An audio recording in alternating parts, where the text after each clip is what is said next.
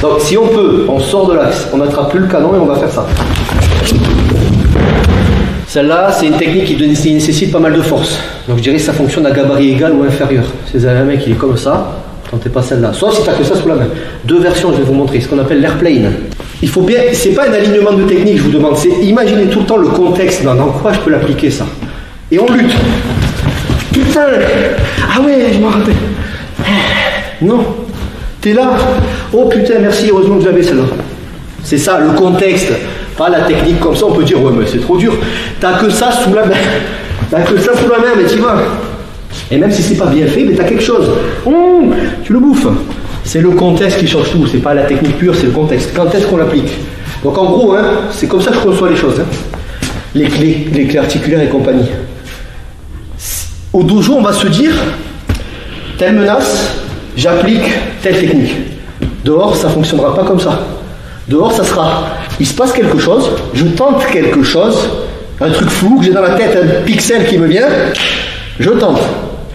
En survie, putain, rappelez-vous, c'est une menace, je donne. Hein. Rappelez-vous ça. Hein. Là, je suis en survie, le mec, il a buté des gens, il me fait ça. Je fais un truc, putain, j'ai paniqué.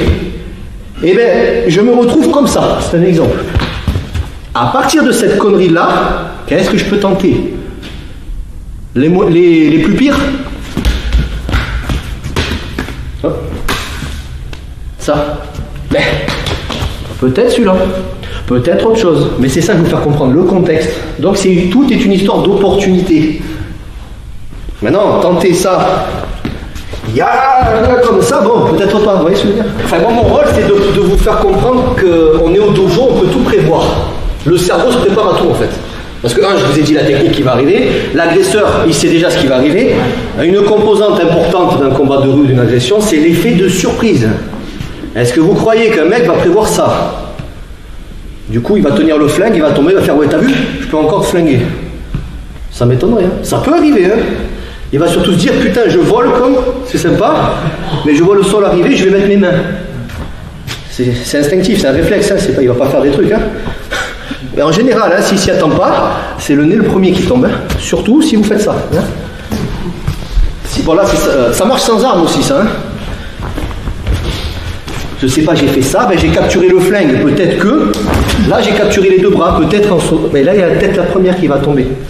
Ça se calcule pas. Tu prends, tu jettes. Basta. Mais pensez qu'il y a un effet de surprise. Voilà. Parce que là, on peut dire, ça fait mal, mais t'as vu? Parce que tu sais ce qui vient. Tout à l'heure dans le vestiaire, attends, je te prends par surprise, avec la tête dans le banc. C'est ça, je vais vous faire comprendre, l'effet de surprise. Donc pensez qu'on est sous effet de surprise, on s'y attend pas. Si tu souhaites aller encore plus loin, à savoir décupler tes connaissances en self-défense, devenir confiant et efficace en situation réelle, mais ce que je t'invite à faire, c'est à cliquer juste ici. Formation offerte, ou encore sur le lien qui est en description juste sous la vidéo. Voilà, j'espère que la vidéo d'aujourd'hui t'a plu et que t'a aidé à progresser un petit peu plus. Quant à moi, je te retrouve de l'autre côté pour commencer ta formation vidéo offerte. À tout de suite.